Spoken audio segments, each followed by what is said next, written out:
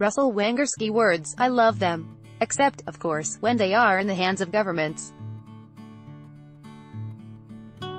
Oh, communications professionals, why, oh why, can't you use your powers for good? I've collected a few of my least favorite words, culled from the confusing output of our provincial elected representatives. Take, for example, the word linkages. I mean, does anyone even use that word outside of government releases and funding applications? Hey, honey, if you're not too tired, maybe we could go up early and create some stronger linkages between our respective communities. Wink, wink. Other words roll off the tongue smoothly, but ring hollow when you actually think about them. I guess saying, the knowledge economy, sounds, well, knowledgeable, so I can see why politicians would use it instead of, say, thinky works. And how about innovation? This year's throne speech in Newfoundland and Labrador had 7 uses of innovation, 10 innovatives, and even an innovate included in sentences such as, furthermore, the creation of Innovate in a last year will promote more efficient delivery of provincial innovation programs and services. Then, there's, well, talking to people. One recent Nova Scotia news release wants input from engagement sessions to talk about the built environment. Buzz much? Sometimes, the proliferation and multiplication of buzzwords can jam up your whole cranium. What does this even mean? An operational plan will help to better understand where the pressure points are within our system and how things are operating. The establishment of performance measures and targets will increase accountability and promote the effective and efficient utilization of health services. Name and province withheld to protect the unrepentant buphlegibists. Oh dear, I've cut myself badly. I think I'd better effectively and efficiently utilize some of those health services. Really? And speaking of cuts, isn't it better to just call job cuts, or layoffs, rather than finding operating efficiencies? And why not say, fewer management staff, rather than the NL? Governments, implementing a flatter, leaner management structure. Other words that just might be ready for early retirement from their government jobs.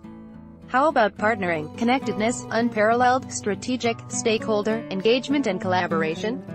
Everyone's a collaborator now. A decade ago, a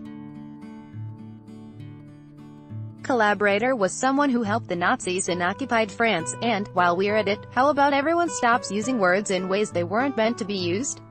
When a government funds something, it's called spending, not investment. Investment implies you're seeking a return. 1 PEI.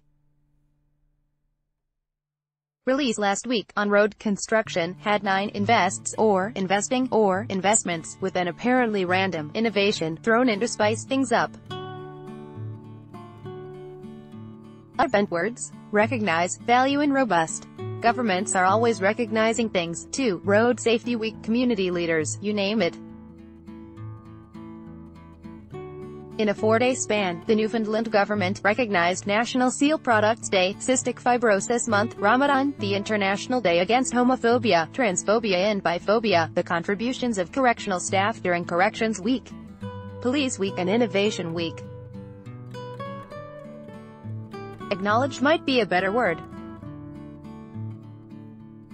Value is everywhere, and how about robust? It actually means strong and vibrant, but the New Brunswick government almost ties itself in word knots when it talks about robust and redundant computer systems in its emergency management system. So, they're big, healthy and obsolete. New Brunswick loves the word. It has robust on regular monitoring, a robust public policy framework, and robust trade. Newfoundland and Labrador saw that robust and raised it by an innovative, pronouncing the province as having a robust, innovative global supply and service sector. Sometimes, the language is enough to make you do a double take. A release I saw this week said road improvements would help grow the middle class. All I could imagine is a row of clay pots with freshly sprouted workers growing out of them. I'm hoping for change but not expecting it. Wangersky's column appears in 39 saltwire newspapers and websites in Atlantic Canada. He can be reached at russell.wangersky@thetelegram.com, Twitter, @Wangersky.